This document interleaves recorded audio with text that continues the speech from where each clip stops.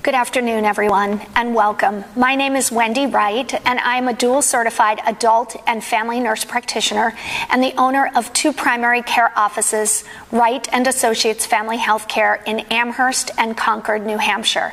And I want to speak with you today about fibromyalgia. The first message I'd like to leave you with is that these patients are often very tough to treat.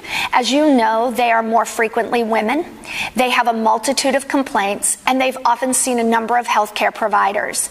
If you are going to optimize their care, it is important that you remember it's going to require multimodal therapy to address their symptoms of cognitive impairment, sleep deficit, as well as their chronic pain.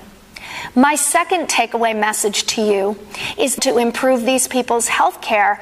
One of the best things we can do is actually give them the diagnosis, because it really does legitimize for them that this is truly a condition that warrants our attention. But most importantly, you need to address their sleep. I will frequently use agents such as melatonin, I'll use trazodone, or even sometimes the hypnotics in an attempt to treat these patients and to allow them to sleep better and wake up feeling more refreshed. The last takeaway message from this lecture, and I mentioned this previously, is that it's going to require multimodal therapy. Perhaps the best evidence for medication management of patients with fibromyalgia is in the following classes of medications. I frequently will use tricyclic antidepressants dosed at bedtime, not only to help their sleep, but also in terms of their serotonergic and norepinephrine effect. Number 2, I'll use antiepileptics, drugs like gabapentin, topiramate, and also pregabalin. Those 3 agents have probably had the best studies conducted on them and have the best evidence. I also use medications such as the newest medication called memantine.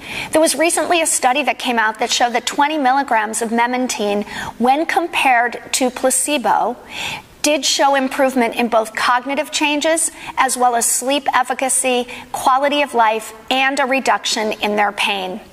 Last but not least are the SNRIs, many of which contain an indication, drugs like duloxetine and other drugs that are available to us, such as venlafaxine, which help with that norepinephrine blockade and help to reduce patients' pain.